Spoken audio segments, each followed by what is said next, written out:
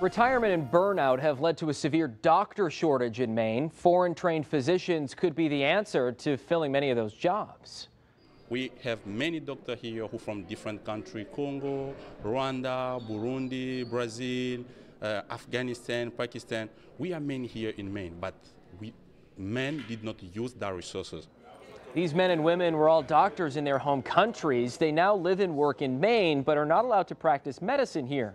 A new bill seeks to remove some of those barriers. Right now, foreign-trained doctors must go through a residency in Maine to get their medical license, but preference is often given to med school graduates over experienced foreign-trained doctors. Refugees and asylum seekers are also not eligible for student loans. You cannot go to medical school in the same time taking care of your family. There is just so much potential that we are not taking advantage of and being able to utilize in helping these people get back to work and to putting their skills to use. Now, this bill seeks to integrate foreign-trained physicians into Maine's healthcare workforce without lowering the standards. Protecting students from school shootings and protecting their mental health, a group